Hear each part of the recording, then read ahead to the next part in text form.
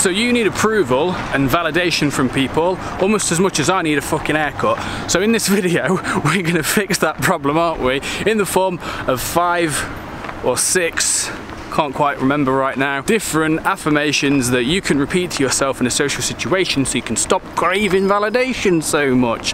Let's get cracking, shall we?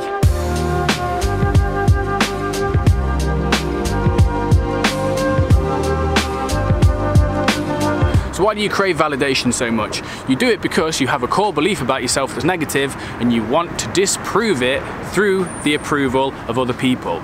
Approval, attachment to approval from other people is actually a sign of disapproval of yourself. And the anxiety sets in because this is really important to you. Getting approval from people is really, really fucking important to you, isn't it? And if you don't get that validation, that might say what about you?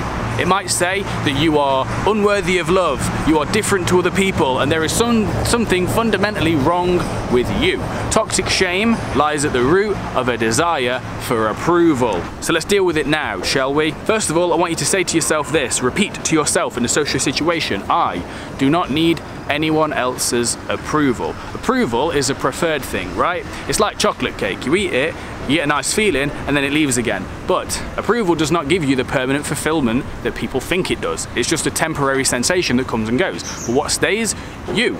No matter what comes and goes in your sensory experience, you are the thing that remains. Therefore, you don't need approval. You want it, but let's be honest, you don't really need it now, do you? The next thing I want you to remind yourself of, I am perfectly okay as I am. Do you disagree with me? Well, don't.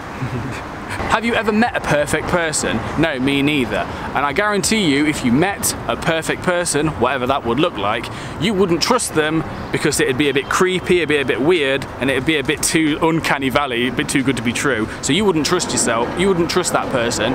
So then that's also an imperfection, isn't it? So it couldn't even happen even if we wanted it to. The next thing is to remind yourself that you are not responsible for other people's feelings. Say it to yourself, I'm not responsible for other people's feelings. One of the mistakes you might be making is in a social situation, you're trying to say the perfect thing. You're trying to come across in a certain way or trying to edit yourself to such a degree that you're trying to manipulate people's responses to you. But remember this, you can't control people's perceptions of you. You can't control how people receive you, and you certainly can't control people's emotions. We learn to do this from childhood. We kind of learned that if we do certain things, we get certain responses and stuff like that. Now we've carried this through into adulthood to the point where now it's like we're using this sort of childlike manipulation to change people's responses to us. Now the problem with that is we are not being true to ourselves. We're just putting on this front, putting on this mask all the time that changes depending on who we're around, which keeps you alienated from yourself and keeps other people alienated from who you truly are. So even if you get the approval that you seek, you will lack that deep, fulfilling connection because you're not making direct contact with the other person. You're putting on a front and they're responding to the front that you're putting on, and most of the time they're also putting on a front.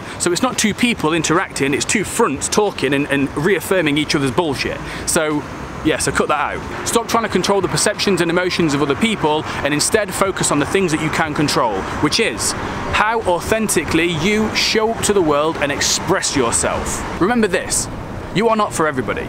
That's another one you can repeat to yourself. I am not for everybody. Even if you showed up as this perfect person, charming, witty, funny, all the rest of it, charismatic, likable, even if you showed up as this person in a cocktail party full of 100 different people, you would have 100 different responses. At most, you could get, I'd say about 60% of the room to genuinely like you, and the rest of them would kind of dislike you or be a bit meh about you, and that's if you're absolutely perfect in that situation, which you're not likely to be. When you try and please everybody and try and be liked by everybody and get approval from everybody, you are loved by nobody. And I don't know about you, but I would much rather be loved by a few people in my life and probably hated by a few than just go through my entire life with everyone ends up being sort of meh.